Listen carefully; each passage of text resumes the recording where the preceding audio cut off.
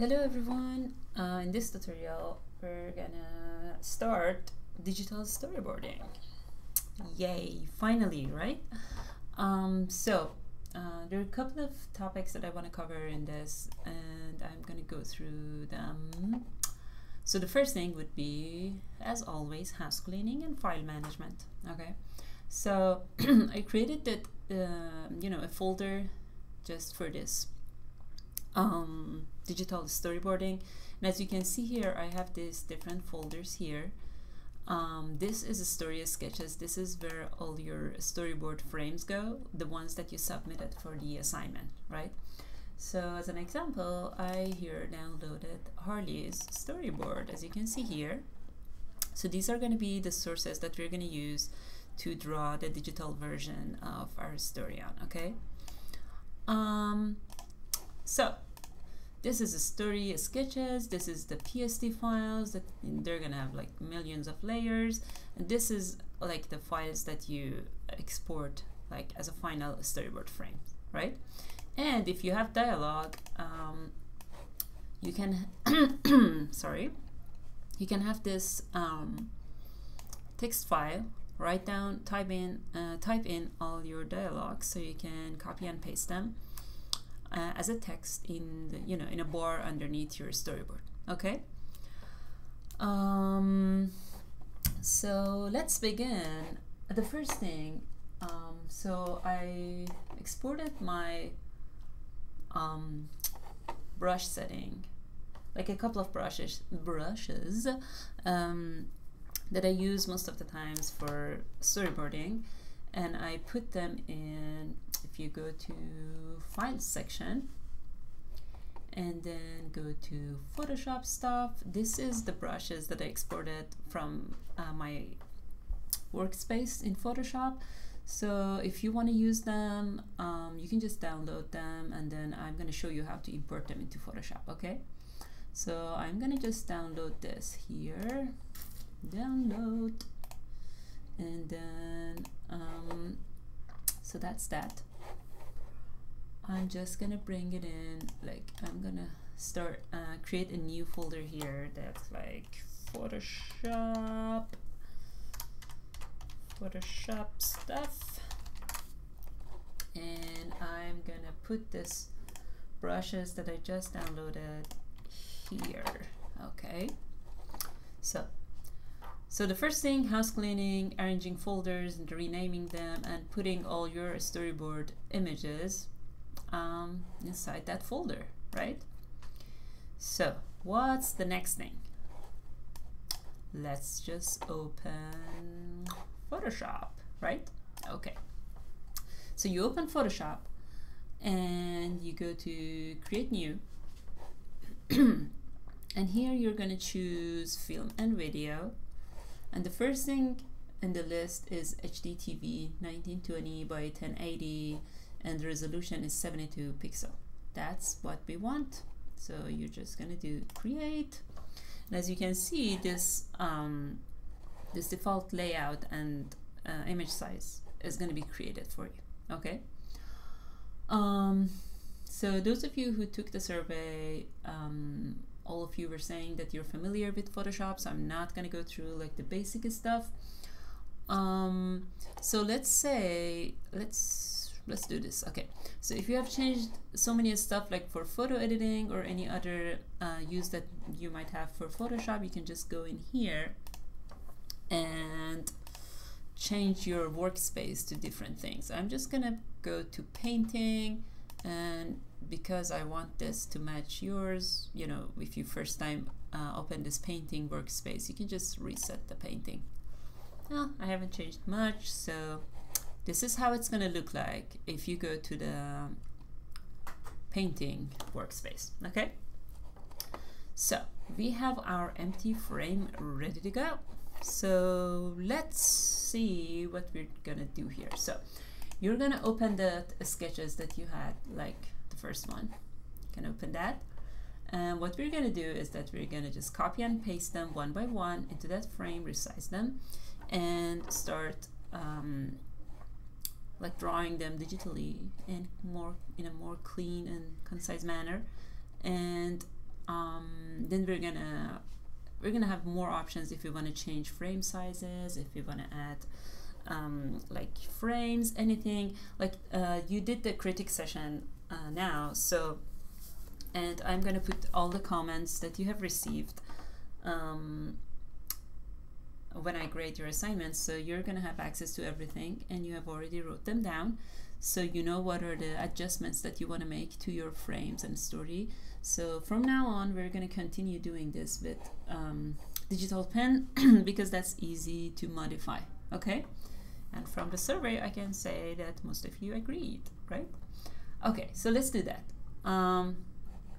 What we're going to do is that we're going to go to selection tool, and I'm not going to, well, you're going to start, you know, doing them one by one, but I'm going to just drag the one that like looks easier to me.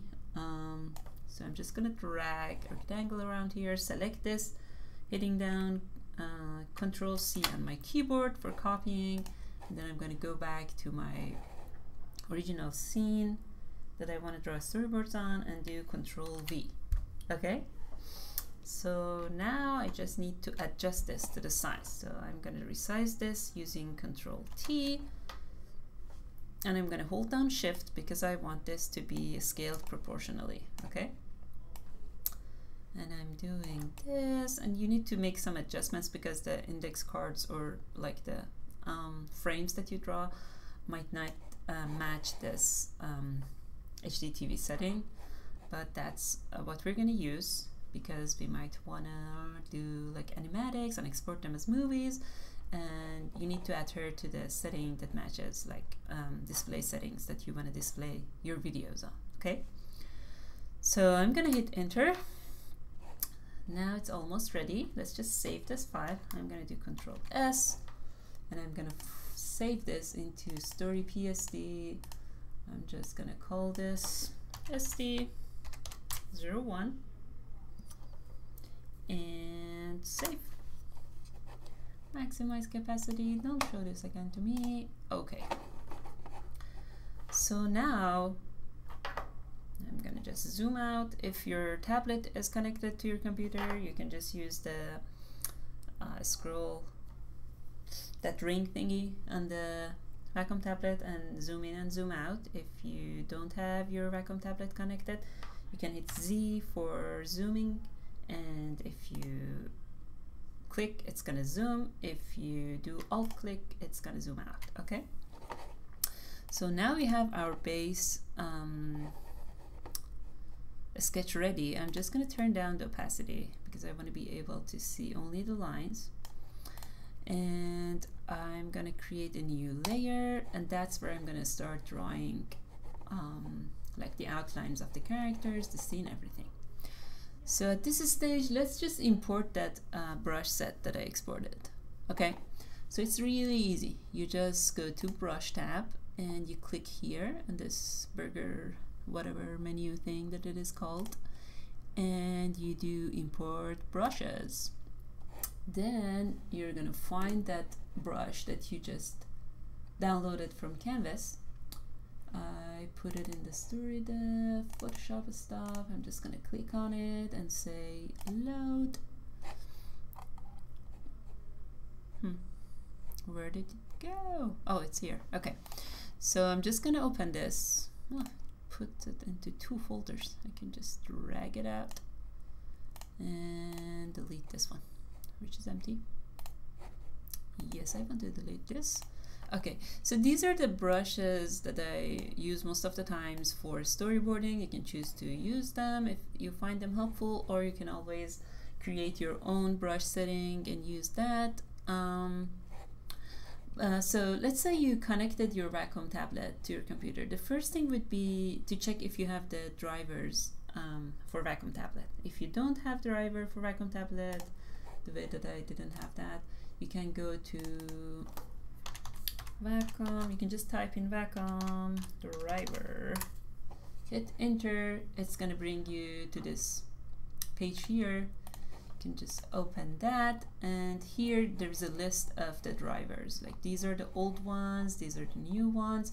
You can just click on this arrow thing here and see if, you know, find the model of your Intus Wacom tablet and download the driver if you haven't done so already. Okay, so mine was an old Intus 4. This has been my companion of 10 years or so. So I just downloaded this old driver, previous drivers, because here I can see that it is Intus 5, Intus 4. This is mine. So I downloaded this, but if you have recently bought your digital pan Wacom tablet, you should probably download it from here. So just click on these icons and these arrows, find your driver and just download it, okay? So when you downloaded your Wacom driver, you can find it by, if you're on a Windows machine, just type in Wacom here. It's the same thing with the MacBooks or iOS operating systems. So if you type in Wacom, it's gonna bring you this Wacom tablet properties. Just gonna open this and just have it handy. It's a good tool. Start using that if you haven't done so already. So I'm just gonna pin this to the taskbar. So here, so the first thing you wanna do is to map the area that you're painting. You want to use, right? If you're using 2 monitors, you need to adjust the setting so that it matches whatever that you want to do, right? So here, because I have 2 monitors by default, so okay, you select your device, you go to Grip Pen, Applications, All, and here, mine was set to full, like this.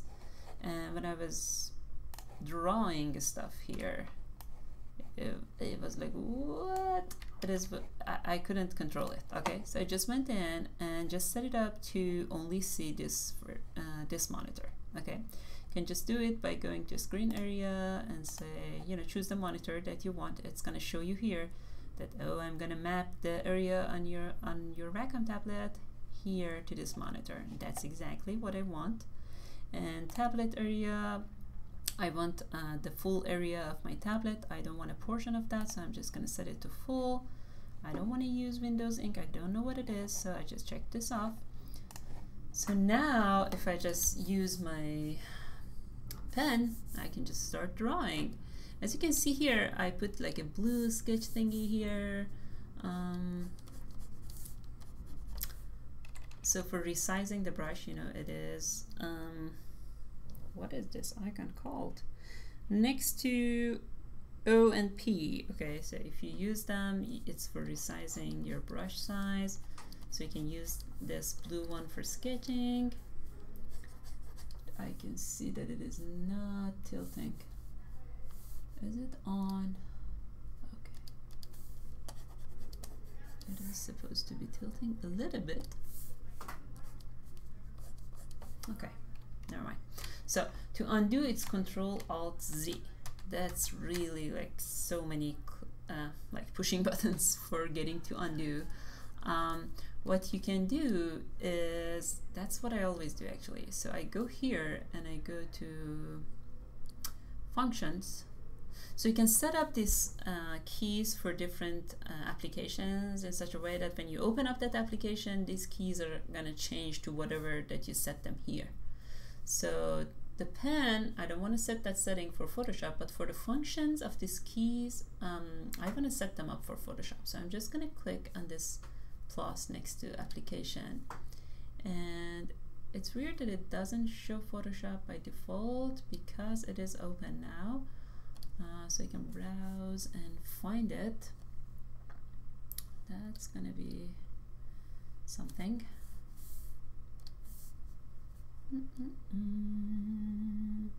Photoshop. Okay, found it. So I click OK. Okay. So now you can see that I can set these keys like this, set up here for all the application. I can also customize it for Photoshop, and that's exactly what I'm gonna do. I don't want to do like Control-Alt-Z each time that I want to undo, right? So I'm gonna just set it to be this top button here.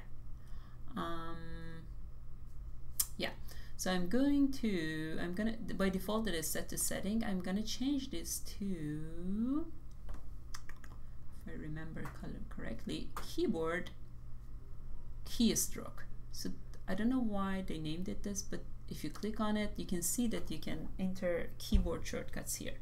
So as it opens up, I'm just gonna do Control Alt Z, and you can see that it appears here. Okay, I'm just gonna name this undo, and I'm gonna hit OK.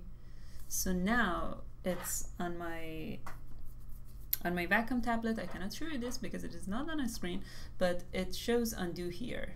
Yours might be different because we have different Wacom tablets, but I don't think the application is that much different. So you always go to keystroke and just do whatever you want to do with the keyboard shortcuts, and it's going to record that, and you can name it and you can always use it. So now if I go back here and I draw something I don't like it, I can just hit the, you can hear this clicky thing, which is my Wacom buttons. I'm just pushing that instead of holding down Control Alt Z. So you can do this for multiple things, like look up the brushes or whatever tool that you use the most, and just you can set it up for your Wacom buttons. Okay. So I'm just drawing this really poorly, don't mind that. And let's say that's it, exactly what I want. Don't put so many lines that you don't need here, the way that I do. And so to rotate your screen, because it's hard to just, you know, draw everything. Like when you draw, you rotate your paper. So it would be nice to be able to do that. It's the shortcut is R. So if you hold down R, you can just rotate your screen. B is for brush. You just do this, and E is for eraser. I'm just gonna get rid of these and rid of these. I also put this eraser here, eraser brush, because sometimes it's easier for me to just select the brush and eraser here instead of just tilting my pen and use the brush that is on the back. Okay. And one other suggestion is that to separate the background from the character. If you want to draw the background, draw it in a separate layer, probably with a different brush that is not as thick. It was supposed to be a thin brush. Probably, okay, there is something wrong with this Wacom tablet setting. I need to fix that, but for now I'm just gonna make it really, it doesn't understand my the pressure setting. That's what it is. I need to go in and fix that. So I'm gonna pause the video here and find that and show you where it is, so you know, in case you needed to fix that too. So let's just pause the video here, and we're gonna continue in the next video.